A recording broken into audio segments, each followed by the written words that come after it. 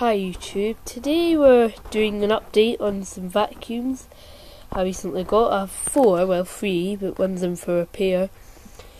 So my break was actually shorter than expected because I was getting rid of the cold, but I'm back now. I was going to plan to make it a few weeks, but I thought, well, I'm pretty sure the YouTube community would love to see my new machines. So 3 of them are Hoovers and one's a Panasonic. I'll start with this one. Bought this on Monday along with these 2. It's complete. It's missing its pre-filter. It did have its post-filter, but I mainly bought this to get parts for that one. So I'll show you around this a bit. It's in a quite nice metallic colour. The metallic's all in there as well. Give it a little clean. It wasn't very full. But the motor shrieks at you like dry bearings and muck inside.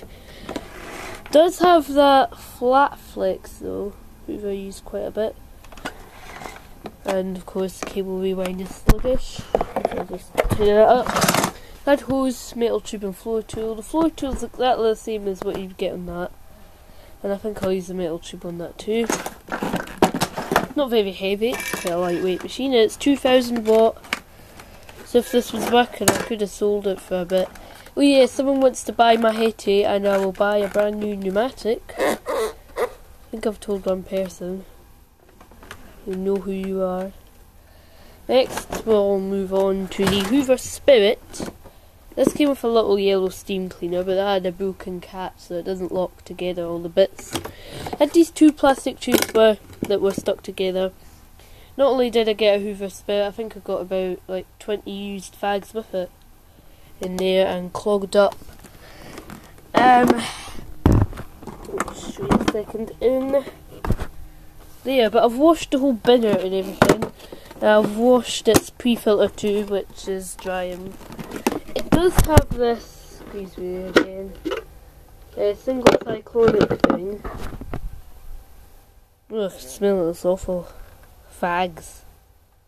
That single cyclonic thing. And the dirt comes in through there.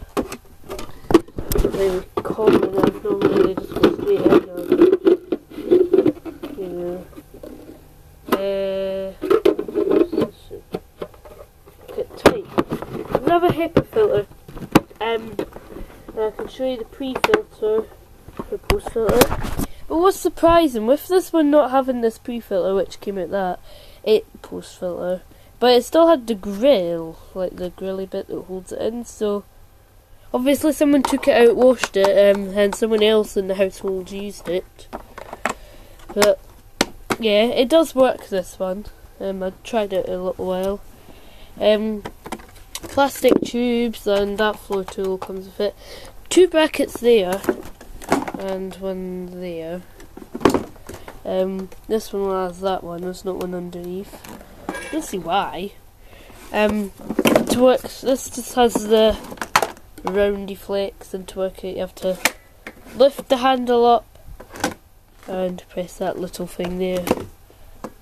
That's how you work it. It's not like a button you press. Well, there is a button you press, but it's not like exposed like round here.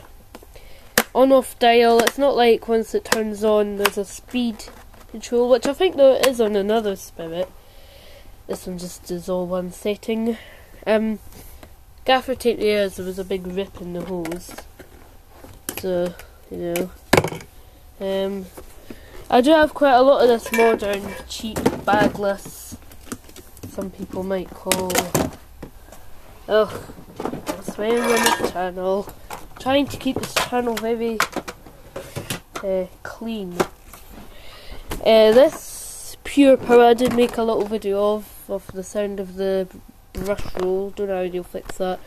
Might be the brush roll bearings. This would be the sealed version, but some fiddlestick in the auction played with it. I had to remove it altogether because when I went to go see this on the Sunday before buying it, it was a self-sealing thing and it worked.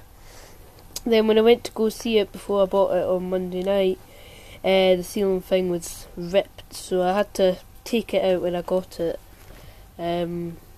So, you know, I've been using this, and it's really good. I really like it.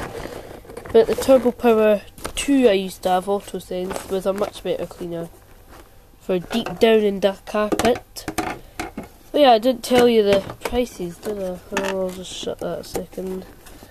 I might be able to squeeze a Morphy Richards bag in here, because this bag is rather smelly, damp cellar.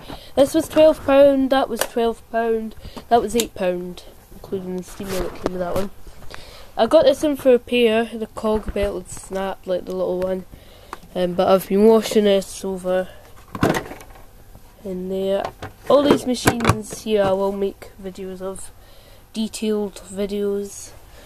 Edge cleaning. What's funny is there's stiff bristles, but the edge cleaning ones are soft. If you see there, they're much longer though. Indicator. I love these uprights. I've never had one, but I've used my auntie's, well, my great auntie's one. Not too heavy. They did have one of these for sale, this shop, but it was £35.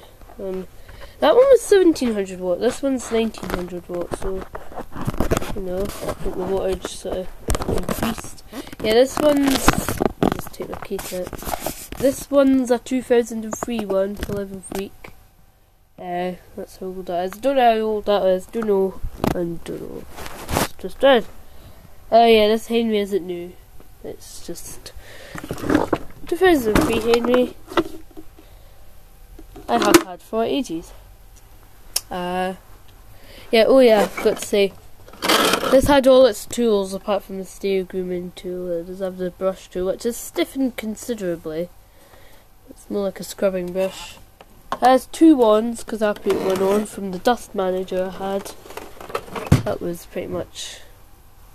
no, I won't say it.